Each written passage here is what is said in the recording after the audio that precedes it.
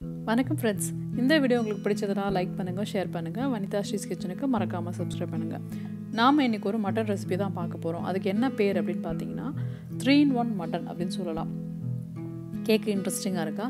வாங்க எப்படி பண்ணுறதுன்னு பார்க்கலாம். ஆட்டுக்கறியை நல்லா மஞ்சள் தூள் போட்டு சுத்தம் பண்ணிவிட்டு அதுக்கப்புறம் கொஞ்சம் உப்பும் இஞ்சி பூண்டு விழுது மட்டும் போட்டு ஒரு அரை மணி நேரம் நான் ஊற வச்சுருக்கேன். இப்போ ஒரு குக்கரில் நெய் நல்லெண்ணெய் சேர்த்த ஒரு கலவையை நம்ம அதோடு சேர்த்து சூடு பண்ணிக்கலாம். அது சூடானதுக்கப்புறம் நம்ம ஹோல் கரம் மசாலா போட்டு தாளிச்சிக்கலாம்.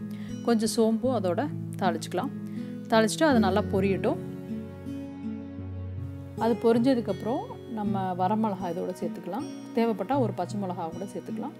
அதுவும் நல்லா பொரியட்டும். அதுக்கப்புறம் பார்த்திங்கன்னா பொடியாக நறுக்குன பெரிய வெங்காயம் சேர்க்குறேன். சின்ன வெங்காயம் சேர்த்தா இன்னுமே ரொம்ப ருசியாக இருக்கும். இதை நல்லா ஒரு நிமிஷம் பச்சை வாசனை போகிற அளவுக்கு வதக்கிக்கலாம். அதுக்கப்புறம் உப்பு போட்டு ஊற வச்ச அந்த மட்டன் நம்ம இதோட சேர்த்துக்கலாம். சேர்த்துட்டு நல்லா அதையும் ஒரு நிமிஷம் அந்த எண்ணெயிலேயே சுருள வதக்கிக்கலாம். அதுக்கப்புறம் கொஞ்சம் மஞ்சத்தூள் போட்டு அதையும் ஒரு 30 செகண்ட் அதை வதக்கி விட்டுக்கலாம்.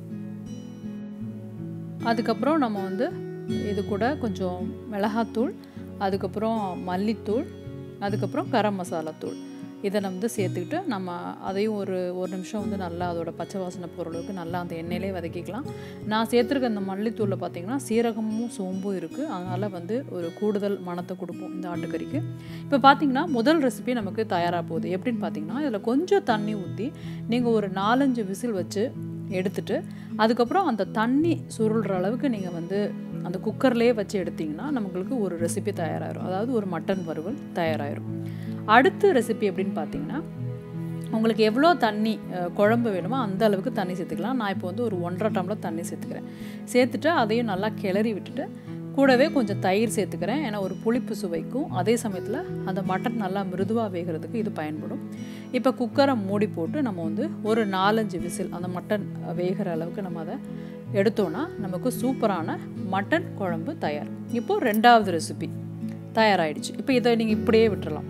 இப்போ 3வது ரெசிபி என்னென்னு பார்த்தீங்கன்னா ஒரு இரும்பு கல்லுலையோ அல்லது இரும்பு சட்டிலையோ 1 ஸ்பூன் நல்லெண்ணெய் விட்டு அது கூட வரமிளகா, அப்புறம் பொடியாக நறுக்கின வெங்காயம், சின்ன வெங்காயம் சேர்த்தா இன்னுமே ருசியாக இருக்கும். அப்புறம் கருவேப்பிலை, கொத்தமல்லி இது போட்டு நல்லா வதக்கிக்கலாம். அதுக்கப்புறம் கொஞ்சம் இஞ்சி பூண்டு விழுதும் இதோட சேர்த்துக்கலாம். சேர்த்துட்டு அது ஒரு பச்சை வாசனை போகிற அளவுக்கு 1 நிமிஷத்துக்கு வதக்கிக்கலாம். இப்போ நான் ஃப்ளாட்டான இந்த தோசை தவாவில் பண்ணுறனால நான் குழம்பையும் கறியும் தனித்தனியாக சேர்க்குறேன். நீங்கள் நல்லா குழியான ஒரு பாத்திரத்தில் செய்கிறப்போ நீங்கள் குழம்போட அந்த கறியை அள்ளி அதில் போட்டு நல்லா ஹை ஃப்ளேமில் வச்சு ஒரு 4-5 நிமிஷத்துக்கு சுருள வதக்கி எடுத்திங்கன்னா நம்மளுடைய சூப்பரான இந்த மட்டன் சுக்கா தயாராகிடும். தேவைப்பட்டால் கொஞ்சம் மிளகு பொடி கூட சேர்த்துக்கலாம் கடைசியாக. இப்போ உங்களுக்கு புரிஞ்சிருக்கும்னு நினைக்கிறேன் ஏன் 3-in-1 அப்படின்ற பேர். அதாவது இதை நீங்கள் 3 விதமாக சமைக்கலாம். ஒரே ரெசிபியாகவே 3 விதமாக சமைக்கலாம். இது பேச்சுலர்ஸ்க்கு ரொம்பவே பயன்படும். அதாவது ஒரே குழம்பாக வச்சு குழம்பும் வறுவலுமாக சாப்பிடணும் அப்படின்னு நினச்சிங்கன்னா கண்டிப்பாக நீங்கள் இந்த ரெசிபியை ட்ரை பண்ணலாம். இது ரொம்பவே டேஸ்ட்டாக இருக்கும். கடைசியாக கொஞ்சம் கொத்தமல்லி தழை, வறுத்த வெங்காயம், அப்புறம் கொஞ்சம் எலுமிச்சம்பழ சாறு சேர்த்து அதை வதக்கிட்டு நம்ம ஸ்விட்ச் ஆஃப் பண்ணிடலாம் அடுப்பை. இப்போ இந்த சூப்பரான மட்டன் சுக்கா தயாராகிடுச்சு. அப்போ உங்களுக்கு என்ன விதமாக நீங்கள் சமைக்கணும்னு நினைக்கிறீங்களோ அந்த மாதிரியே சமைக்கிறதுக்கு இந்த ரெசிபி கண்டிப்பாக உங்களுக்கு உதவும். அதனால் கண்டிப்பாக இந்த ரெசிபி உங்கள் வீட்டில் செஞ்சு பாருங்கள். மீண்டும் இன்னொரு அற்புதமான வித்தியாசமான உணவோடு உங்களை சந்திக்கிறேன். அது வரைக்கும் நன்றி, வணக்கம்.